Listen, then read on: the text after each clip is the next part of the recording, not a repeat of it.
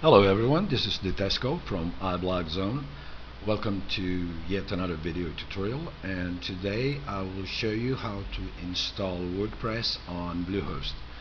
As you can see on the screen, this is the domain name that I want to install the new WordPress.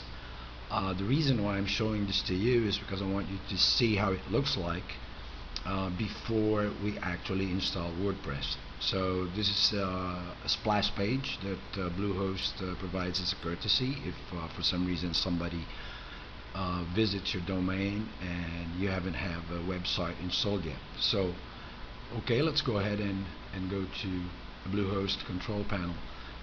Basically, once you logged in your BlueHost account, you will see your cPanel, which looks pretty much like this.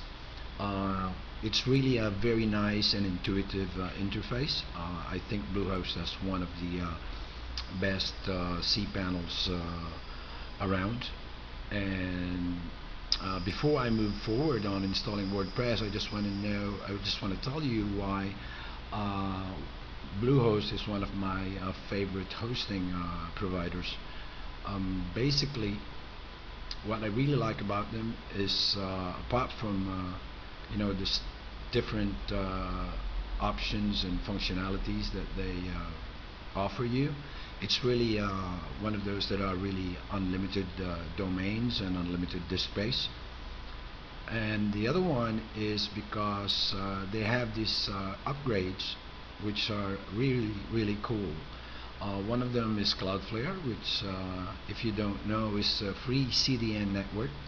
What it does is it allows you to improve your website's performance as far as speed is concerned, and it also increases your site security.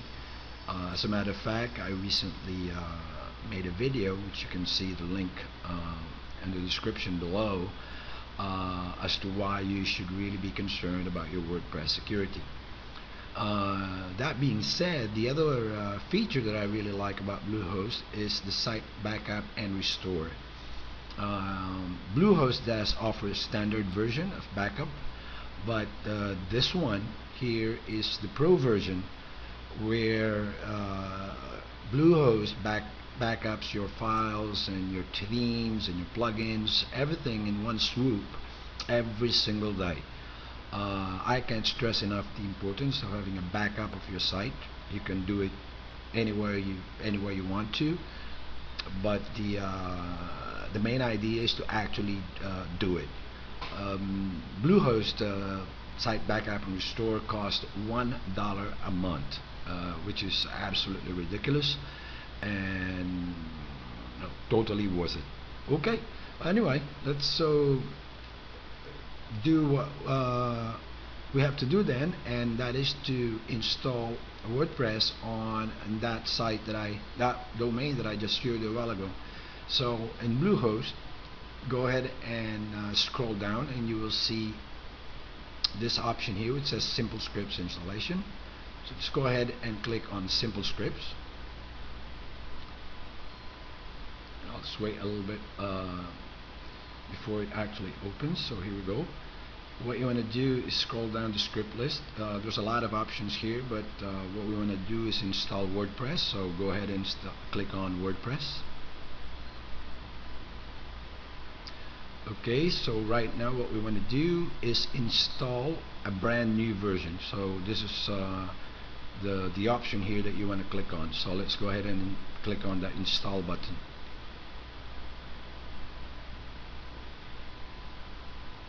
Alright, so now that we have on the screen, what Simple Scripts going to ask you is where would you like WordPress installed. So let's go ahead and select the domain that we want WordPress installed, which in this case would be this one.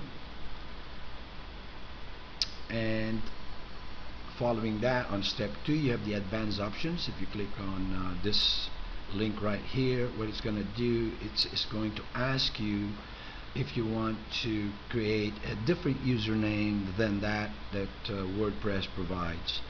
I'm not going to be doing it because this is a video and I don't want you to see what username I'm going to be using, but I highly suggest you do change this. The admin username is the default WordPress, and it's very prone to attacks. So not only should you create a different and a unique username, you should also create a very strong password. As I mentioned before, the video about WordPress security, where you can find the link below, should teach you a little bit how to do that. So I'm not going to do that. I'm just going to leave it as it is. Let's go ahead and go to the next step, which is plugins and themes. These are some suggestions that BlueHost or SimpleScript ask if you want to install. I simply untick them. I don't want any of those. So if you want to, you can leave them ticked, but I don't think you need them anyway. So after that, let's go to step 4 and take the I have read the terms and conditions of the GPL v2 license agreement. So I'll click on complete. So right now what SimpleScript is going to be doing is it's installing WordPress. As you can see, it's doing it relatively fast. It's creating the databases and everything. Okay, so now it's done. So it's going to give you here the site link, your login URL, the username, and your temporary password. So let's go ahead and click on this WordPress admin so you can see how it looks like.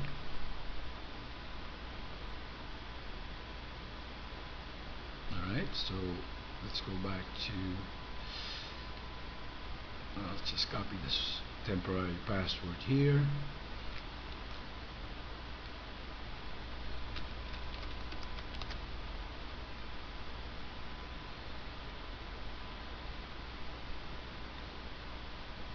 There you go. Now you're in your WordPress backend. As you can see, that was really quick. So this is how it looks like on the back end, and let's go back to the initial screen, which was this one.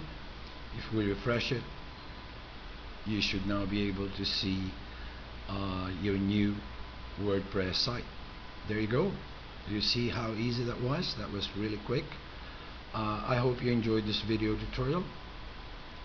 Have a nice day. Bye bye.